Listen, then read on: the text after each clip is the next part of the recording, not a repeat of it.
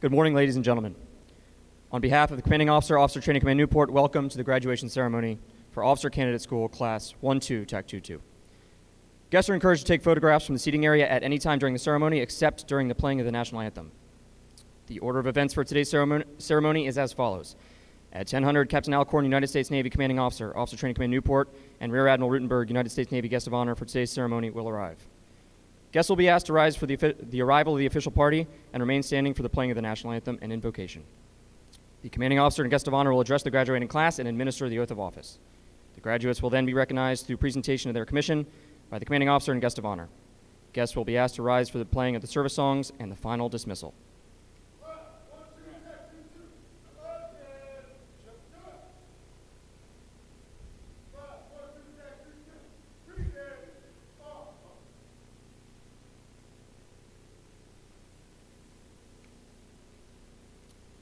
Ladies and gentlemen, please rise for the arrival of the official party and remain standing for the national anthem and invocation.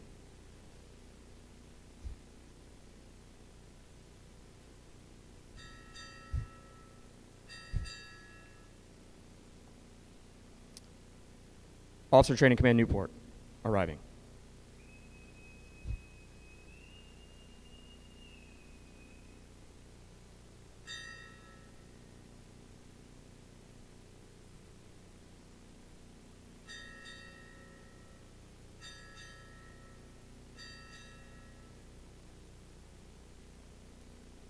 Rear Admiral, United States Navy, arriving.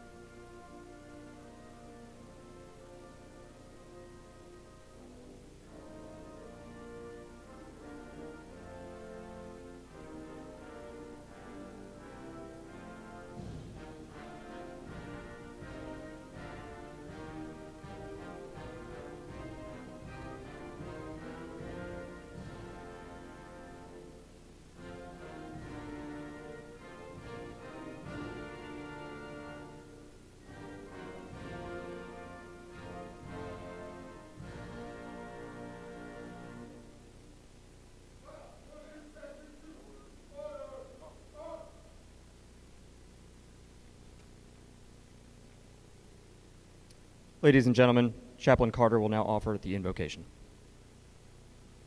Let's take a moment and ask the Lord's blessing, shall we? Let's pray. Gracious God and Lord of us all, this morning we humbly ask your blessing to be on these new officers who, in the tradition of the centurion, know that they are men and women under authority, responsible to honor you, our country, our Navy, and to be mindful of the sacred charge that they will soon be entrusted with, that is, naval leadership. We thank you for giving each the strength and inner fortitude to complete a difficult and challenging period of discipline and training. And as they scatter worldwide to serve our nation, we send them confident that they have what it takes to succeed. Make them this day aware of the great responsibilities being placed upon their shoulders. Bless them with wisdom, courage, dedication to duty, and pour a special measure of your favor on those who have given so unselfishly of themselves to train these officer candidates and to prepare them to stand at the gates of freedom. These mercies we ask for the sake of your redeeming grace, through he who was dead, yet now lives and reigns with you in the Holy Spirit, one God, now and forever. Amen.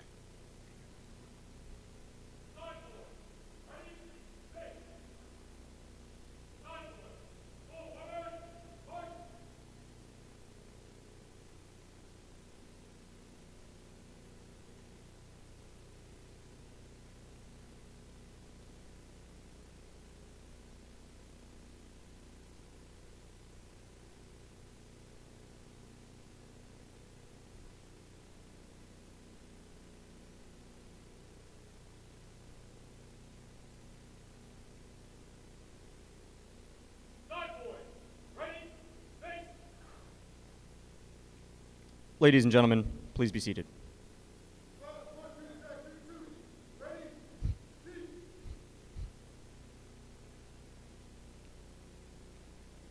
Ladies and gentlemen, Captain Everett Alcorn, Officer Training Command, Newport.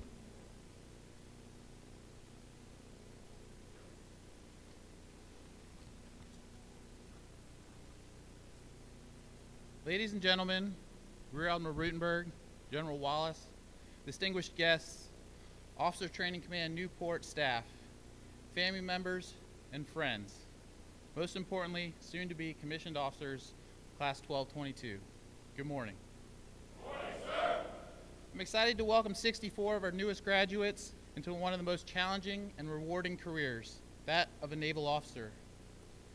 To the family and friends joining us, I applaud you for the great work you've done preparing these impressive young leaders prior to their arrival here. I appreciate the support you have given them. It's enabled them to make sound choices, and we are grateful for these graduates that choose to serve. We thank you for your continued support. To the graduates here today, as commanding officer of the Officer Training Command, I'm proud of all of you. You had many other choices than to serve your country, yet you chose this path.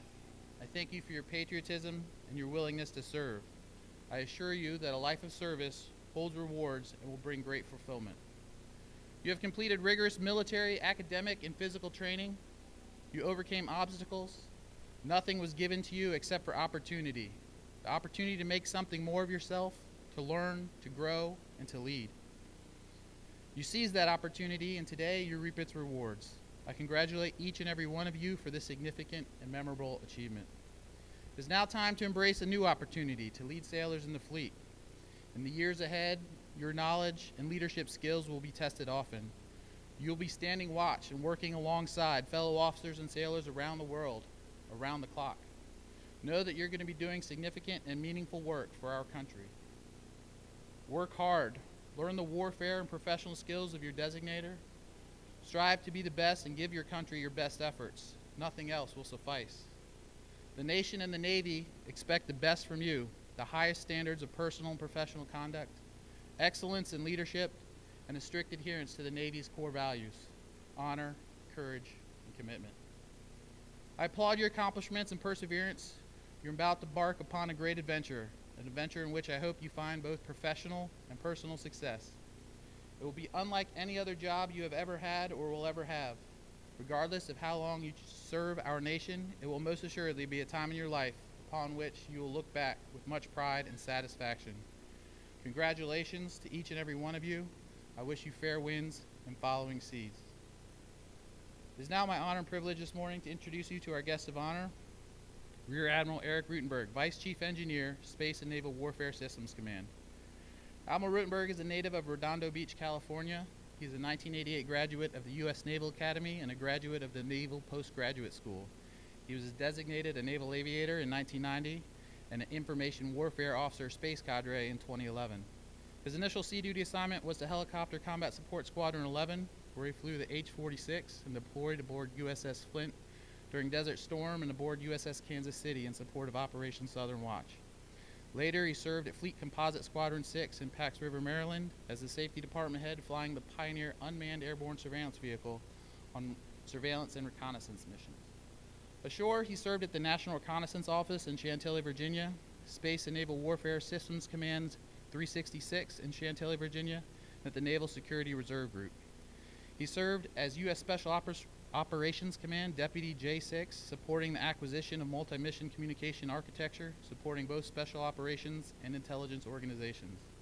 His command tours include Navy Reserve Spey War 366, Navy Reserve Spey War 866 in Chantilly, Virginia, Spey War 466 in San Diego, California, as Commander Naval Information Forces Reserve, Region Washington, D.C., and as Commander Naval Reserve Spey War Headquarters, where he currently serves as the director of the Spey War Reserve Program in San Diego, California.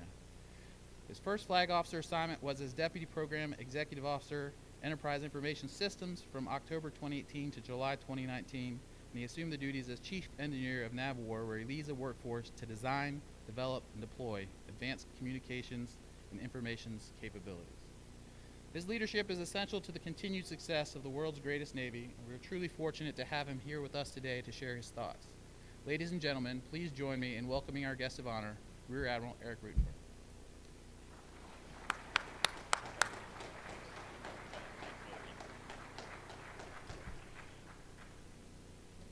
First, thanks for not nodding off while he read that long bio. Thanks, Captain Alcorn, for inviting me to speak this morning to our newest ensigns and to your staff for the superb support that they provided before I came out. Graduates from the class of 12 to TAC 22, congratulations on your commissioning and welcome to the greatest wardroom there is. No one earns the honor of becoming a naval officer without the support of our families and friends. So please join me in a round of applause to thank yours for the support they've provided to get you to this moment.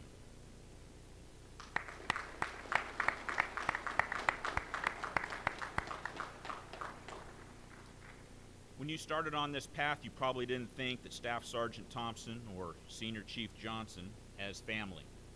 But know that they were looking out for you along the way and shaping you into the leaders that you are today and the leaders that our Navy needs. Over the past 15 weeks, you've shown your instructors, the class officers, and the OCS staff that you not only have the physical, but also the mental toughness it takes to be leaders in our Navy. From here forward, there'll be no getting sandy as you obey orders to drop down for push-ups and mountain climbers.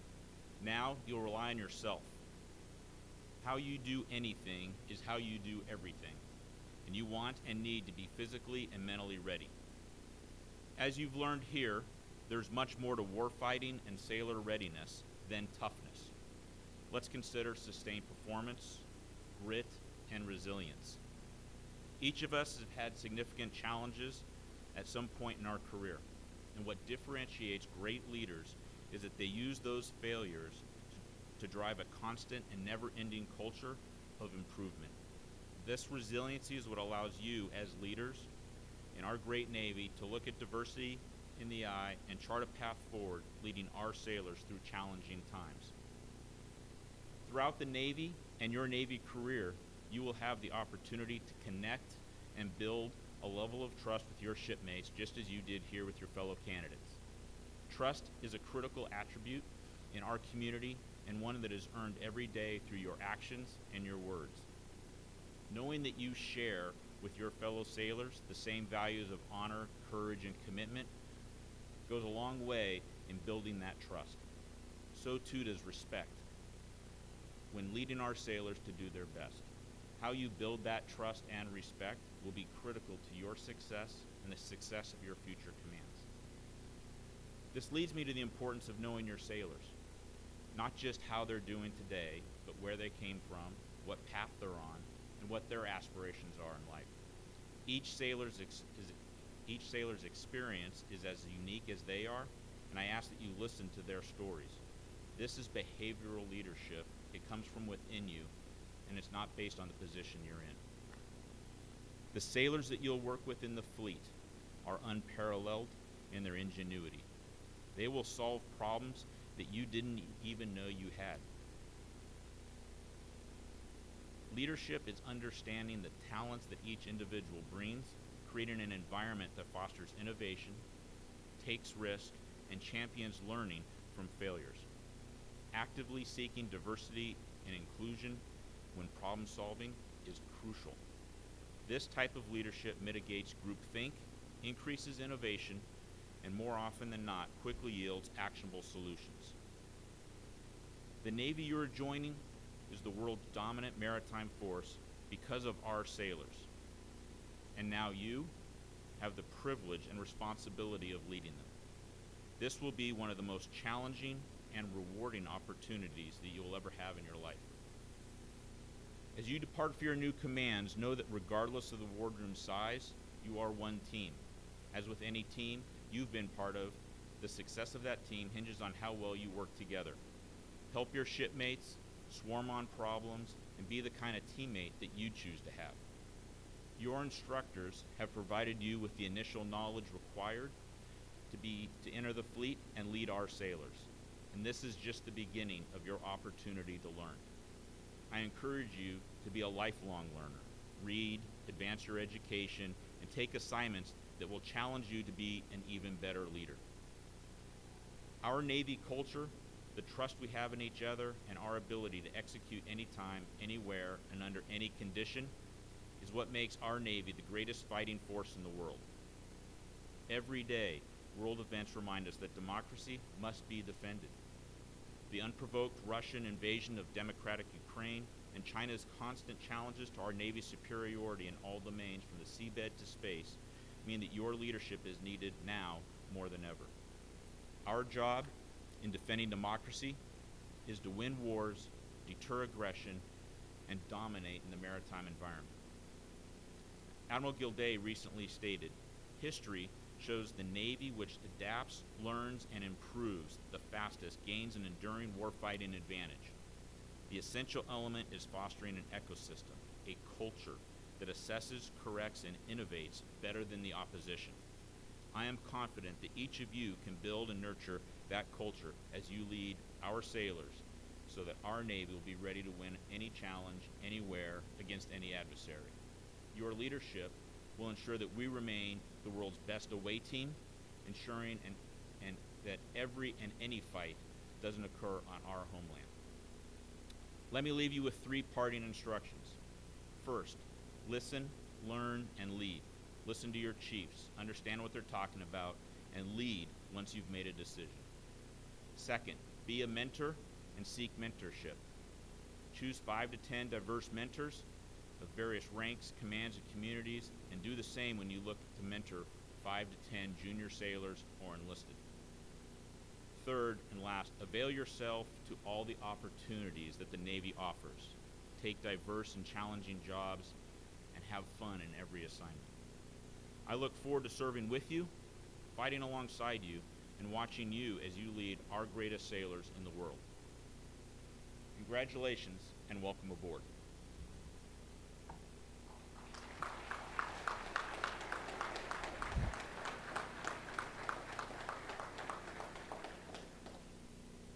The graduating class will now receive the oath of office. Would all military personnel in uniform please come to the position of attention?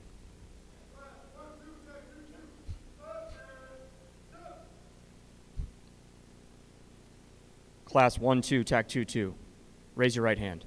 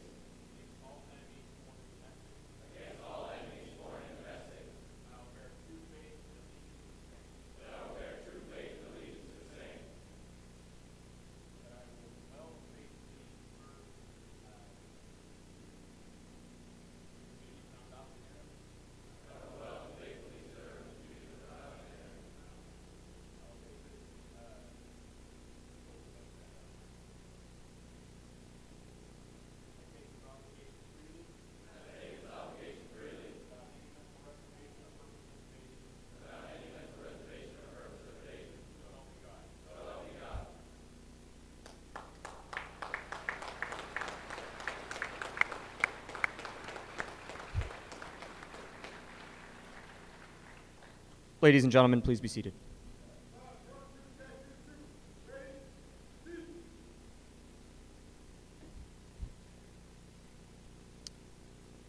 The distinguished graduates assembled will now be recognized by the commanding officer for their achievements while undergoing training while here at Officer Training Command, Newport.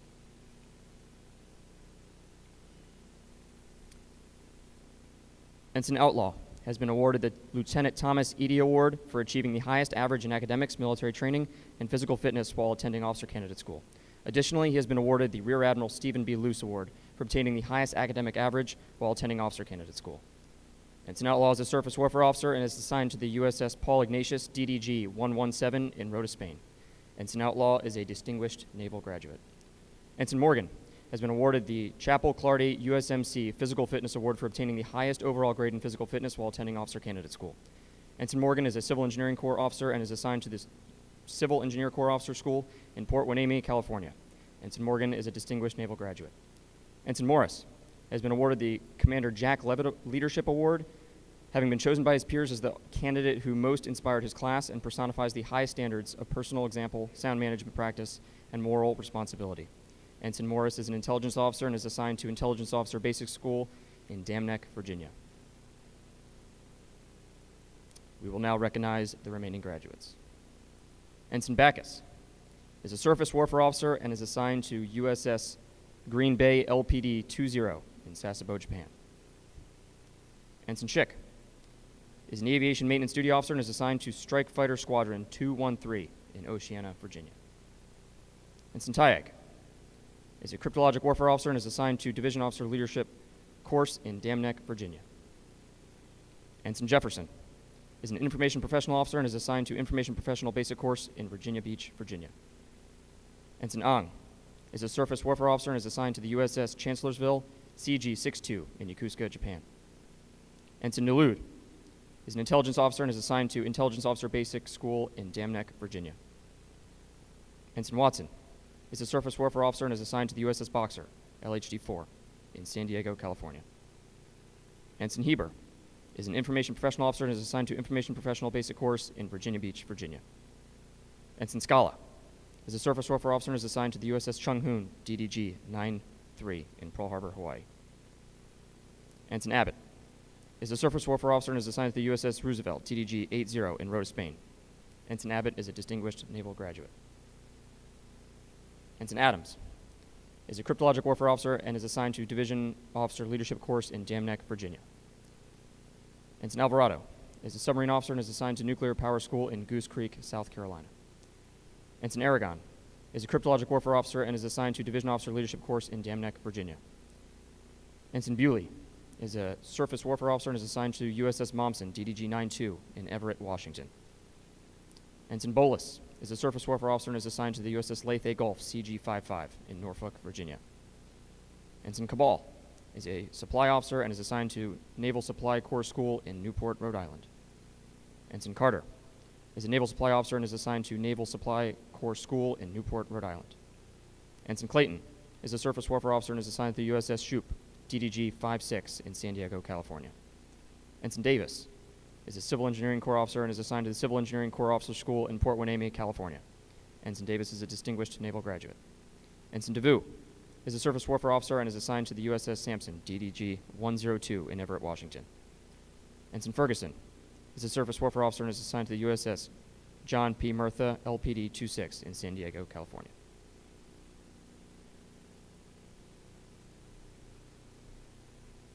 Ensign Flexenar.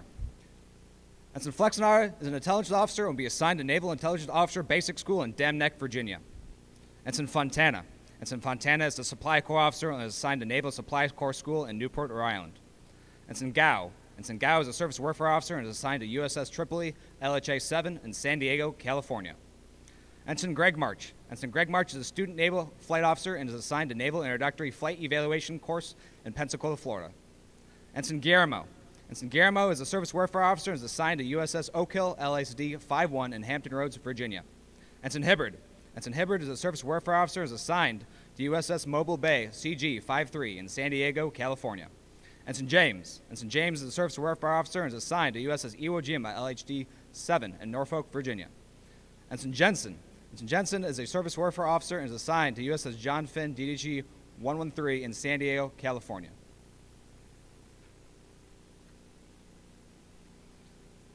Ensign Kazabowski. Ensign Kazabowski is a surface warfare officer and is assigned to USS Sampson, DDG-102, in Everett, Washington. Ensign Latz. Ensign Latz is a surface warfare officer and is assigned to USS McCampbell, DDG-85, in San Diego, California. Ensign Leach. Ensign Leach is a Supply Corps officer and is assigned to Naval Supply Corps Officer School in Newport, Rhode Island. Ensign LaCroix. Ensign LaCroix is a submarine officer and is assigned to Nuclear Power School in Goose Creek, South Carolina. Ensign Leon. Ensign Leon is an informational professional officer and is assigned to Informational Professional Basic Course in Virginia Beach, Virginia. Ensign Malveaux. Ensign Malveaux is a surface warfare officer and is assigned to USS The Sullivans, DDG-68, in Mayport, Florida. Ensign Marquez. Ensign Marquez is a surface warfare officer and is assigned to USS Anchorage, LPD-23, in San Diego, California. Ensign Marr. Ensign Marr is a cryptological warfare officer and is assigned to Divisional Officer Leadership course in Dam Neck, Virginia. Ensign Matthews. Ensign Matthews is an intelligence officer and is assigned a Naval Intelligence Officer Basic Course in Virginia Beach, Virginia. Ensign Matthews is a distinguished naval graduate. Ensign Moore is a meteorological and oceanographical officer and is assigned a Naval Ocean Processing Facility in Whidbey Island, Washington. Ensign Moore is a Supply Corps officer and is assigned a Naval Supply Corps School in Newport, Rhode Island. Ensign Morin. Ensign Morin is a surface warfare officer and is assigned to USS Chung Hoon, DDG 93 in Pearl Harbor, Hawaii. Ensign Moo. Ensign Moo is a Civil Engineering Corps officer and is assigned a Civil Engineering Corps Officer School in Port Hueneme, California. Ensign Neal. Ensign Neal is a surface warfare officer and is assigned to USS Cape St. George CG 71 in Everett, Washington.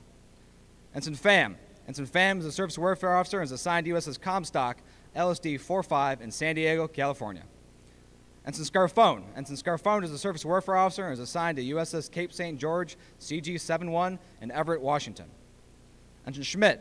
Ensign Schmidt is a surface warfare officer and is assigned to USS O'Kane, DDG 77 in San Diego, California. Ensign Schmoll. Ensign Schmoll is a surface warfare officer and is assigned to USS Gettysburg, CG 64 in Hampton Roads, Virginia. Ensign Shutt. Ensign Shutt is a student naval flight officer and is assigned to Naval Introductory Flight Evaluation in Pensacola, Florida.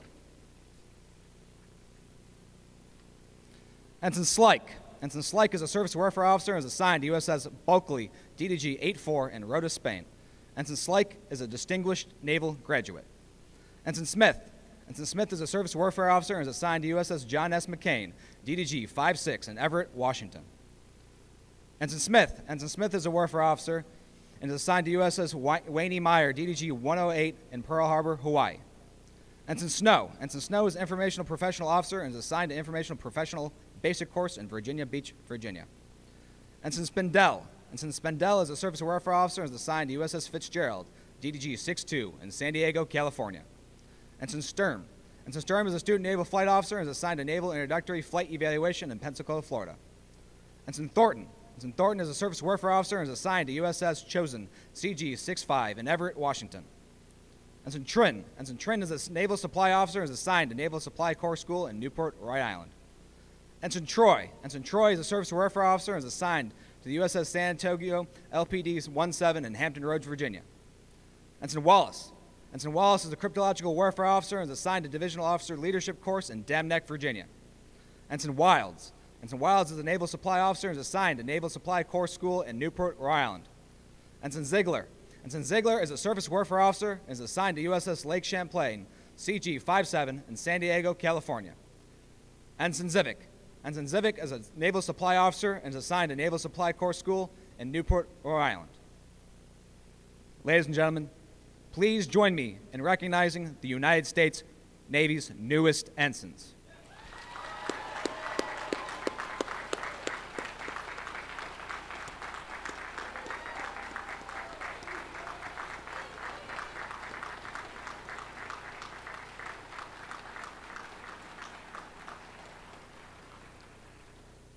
We will now conclude the ceremony.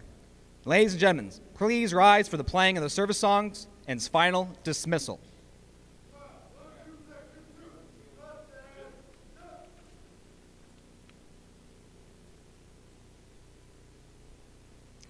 Please remain in your places until after the graduating class has taken their class photo, and remember, the only authorized visitor locations are K Hall and Nimitz PT Field.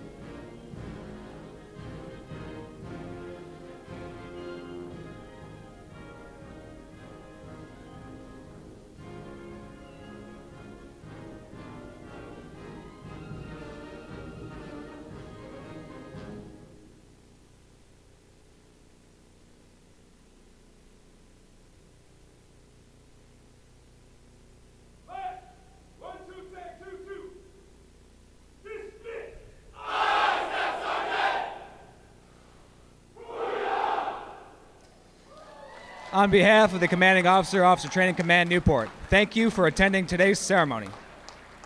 Ladies and gentlemen, this concludes the graduation ceremony.